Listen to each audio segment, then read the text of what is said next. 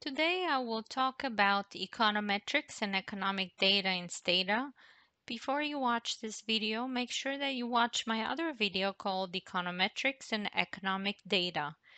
In this video, I will show you how to do and how to read in different types of economic data in Stata.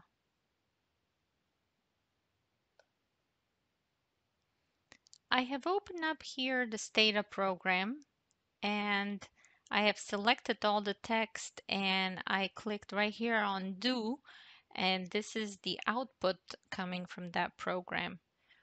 What we will do today is we will consider cross-sectional data, time series data, pooled cross-sections, and panel or longitudinal data.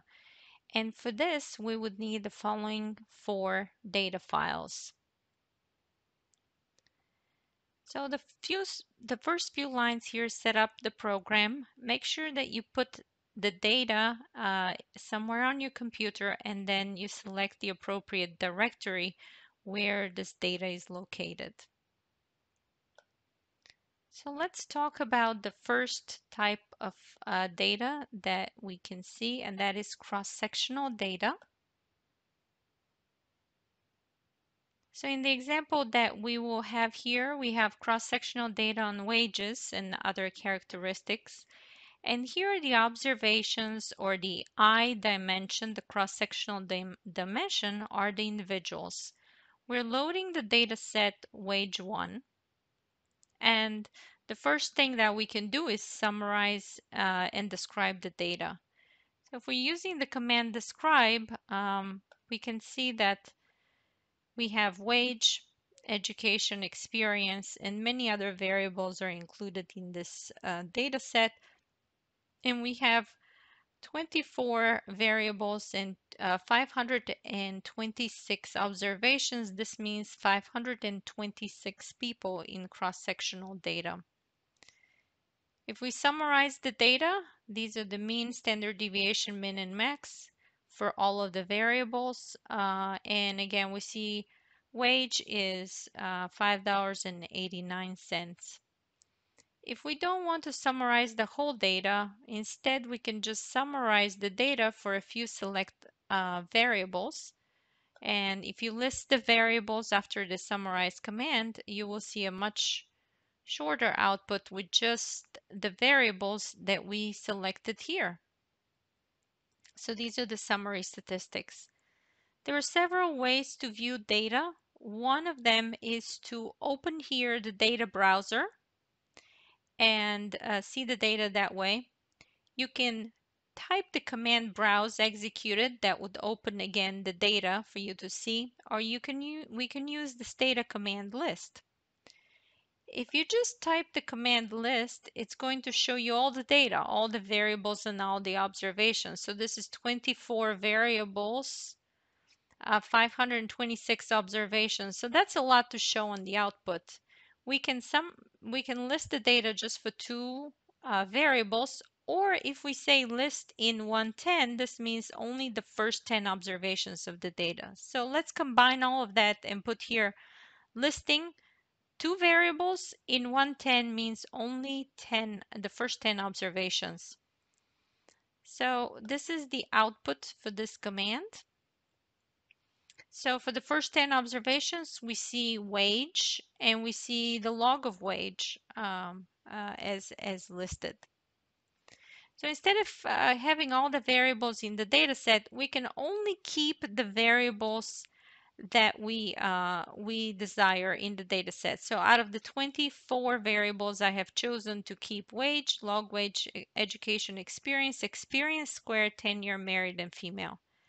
So this way, the other variables are no longer in the data set. And if we describe, summarize, and list the first 10 observations, we are working with a lot smaller data set of having only 8 variables instead of the previous 24. And these are the summary statistics for them. But everything is the same as before for these 8 variables that I selected. But once I hit list, these are the data set, the first eight variables, the first 10 observations. So this is the data set that I listed in the previous presentation.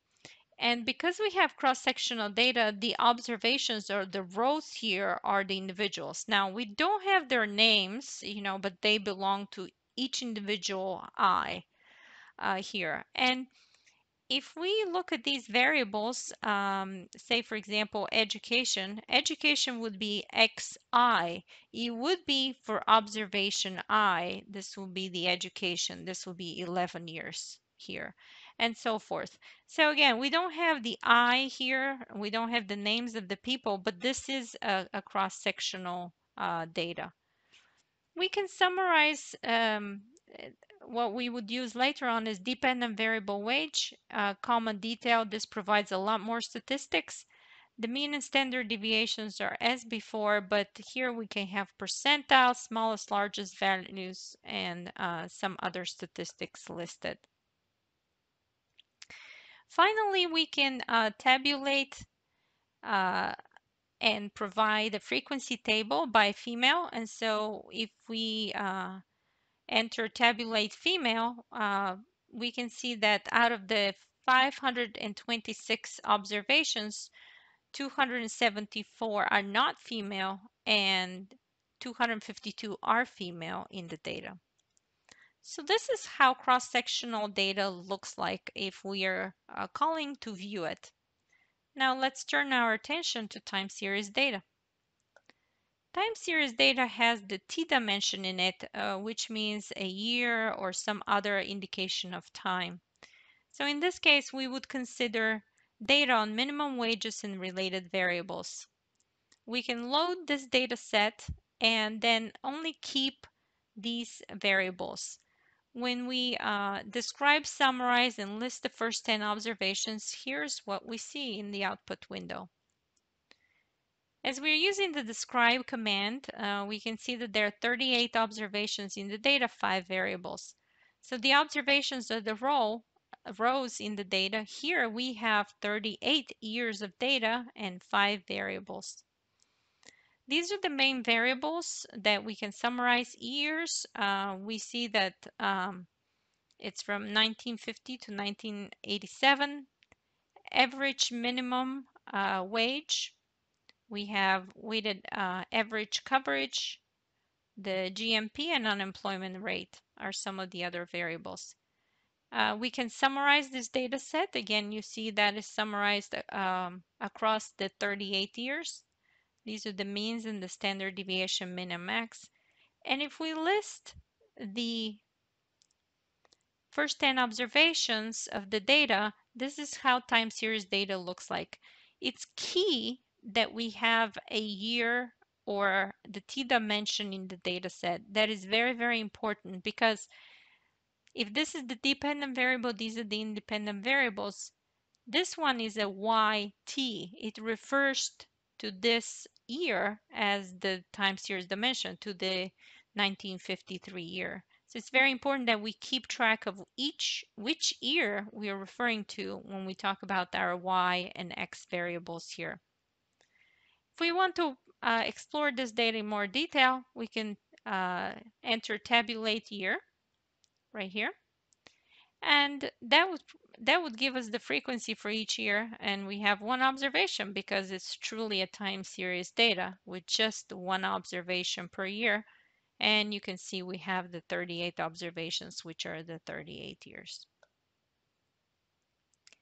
Moving on, the next type of data that we consider is the pooled cross sections. So in this case, we have an example on housing prices. So here, this data set has 2 years of data, 1978 and 1981. But the key aspect of this data is that houses are different in each year. So not the same house is sold in each of these 2 years. So again, we don't have the same price for the same house in both years. If we read in the data set, this is the name of the data set, and we keep the following variables in the data set, we can describe, summarize, and list the first 10 observations. When we describe the data, we see that we have 321 observations and we have 6 variables. Now, these observations are for the 2 years, different houses. Our year variable is either 1978 or 1981. Price is the selling price of the house. Then we have the number of bathrooms.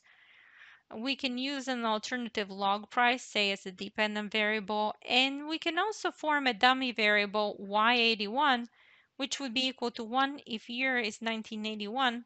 Otherwise, it will be equal to 0 for the previous year, 1978.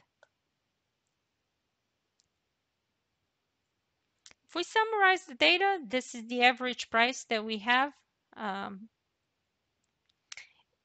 um, $6,100. Of course, the mean of the year is meaningless in this case, but we have on average 6.5 rooms, 2.3 baths, and the log of the price of this variable is 11. If we list the first 10 observations, we can see there for year 1978, these are the houses that got sold, these are the prices, these are the rooms, the bathrooms.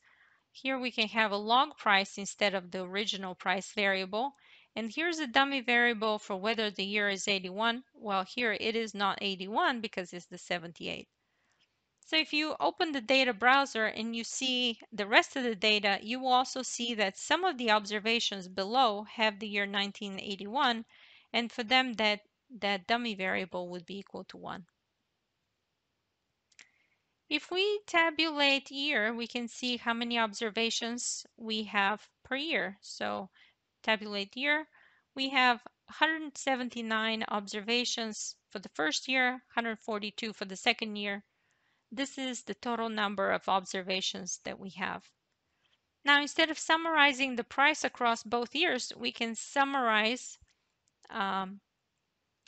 this is the price across both years, which is 96,100. But we can summarize the price in the before year equals 1978. If we call summarize price if year equals 1978, notice the double equal sign here, and summarize the price if the year is equal to 1981. So this is in the second period. So we can see that the average price across both periods is this, but it's 76,000 something in the first period, whereas it's $120,000 something in the second year. So this is pooled cross sections. So the final type of data that we would consider is the panel or the longitudinal data. So in this case, we have panel data for wages of individual across years. We have 8-year panel for individuals. And the key aspect of a panel data is that data is for the same individual across multiple years. So in this data set, NR would be the person identifier and time would be identified as year. So if we read in the data set, we can keep the following variables for our analysis and describe, summarize, and list the first 10 observations. So describe command gives us that NR is the person identifier. Year we have from 1980 to 1987. And then we have experience, annual hours worked, education, and log of wage are going to be our variables.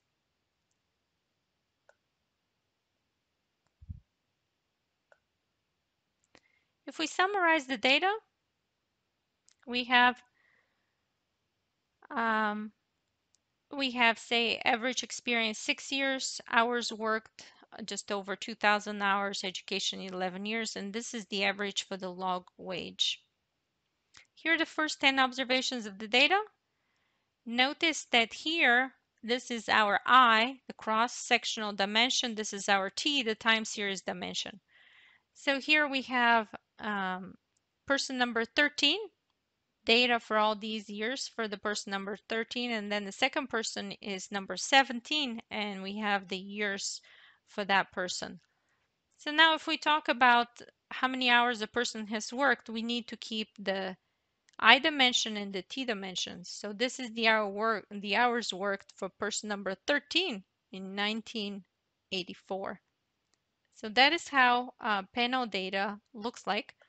If we tabulate year, we can see that out of all of the observations that we have in the data, we have each year has equal number of observations. So equal number of individuals for all the years. This is an example of perfectly balanced data set. So this concludes the overview of the different types of data that we would consider.